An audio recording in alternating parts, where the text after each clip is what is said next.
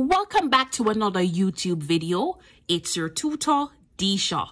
Today, I'll be working the first question of the Human and Social Biology July 2021 paper 2. The first part says, Table 1 shows some of the steps involved in the birth process.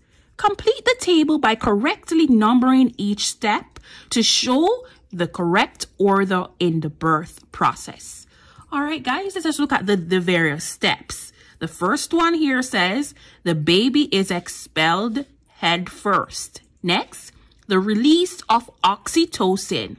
Next, rhythmic contractions resulting in the baby being pushed through the cervix and then the vagina.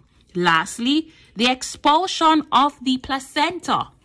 All right, students, take a look at this. Do you think this is ordered properly?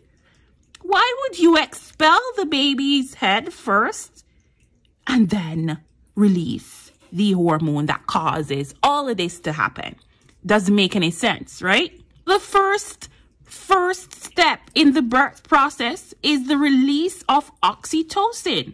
And this is the hormone secreted from the pituitary, which stimulates the uterus, right? Causing it to contract and causing all of the rest of the processes to occur. Number 1, release of oxytocin. Number 2, the oxytocin has an effect on the uterus, right? There's going to be rhythmic contractions resulting in the baby being pushed through the cervix and then into the vagina. The head is expelled first, right? And eventually the baby will get out and then you'll have the expulsion of the placenta. The steps here again: 1, release of oxytocin. 2, rhythmic contractions. 3, baby's head is expelled first. And 4, expulsion of the placenta. Next, we need to state 2 reliable methods of birth control, right? You could talk about the barrier method. These methods are very effective, yes. The diaphragm for the female and the condom for the male. Number 2, the hormonal method is extremely effective. For example, the contraceptive pill or the hormone-infused intrauterine device. Sterilization, oh my God, that's 100% effective. Tubal ligation for the females and vasectomy for the males. All right, moving on. Table 2 shows data collected in 5 Caribbean countries, comparing the number of live births of women who attended antenatal clinics versus those, oh my God, I can't write to save my life, versus those women who did not attend antenatal clinics. So take a moment to look at the table here. And of course, guys, you know what's coming next.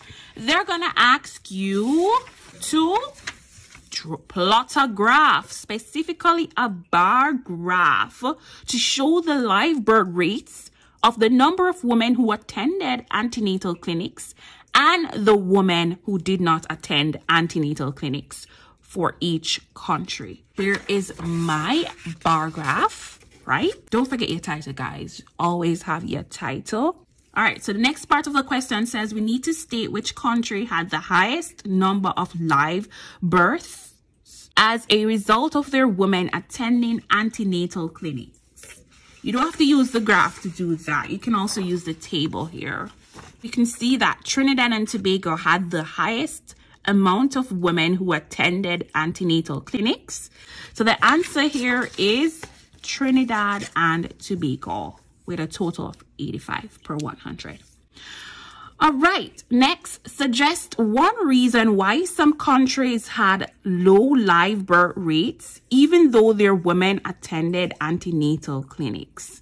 So even though these women attended the antenatal clinics and may receive checkups and so forth, they might also have labor complications. Lastly, a follow-up study was done on the women who attended antenatal clinics to determine the health of the mothers and their babies. The study showed that the mothers who breastfed their babies were healthier, and so were their babies.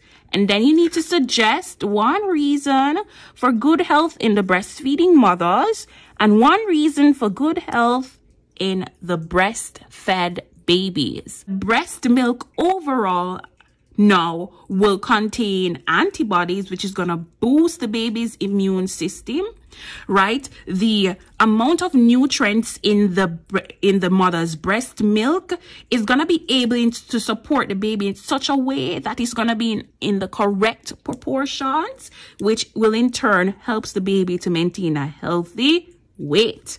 For the mothers now, when they breastfeed the baby, it helps them to heal, right? It helps the uterus to contract and thus heal it. Breastfeeding also boosts her mental health, which gives her good health overall. It prevents her from developing postpartum stress, in that she'll be developing a bond with her child. All right, guys, thanks for watching. This was my answers for number 1. Stay tuned for the next video in which I'll look at question 2.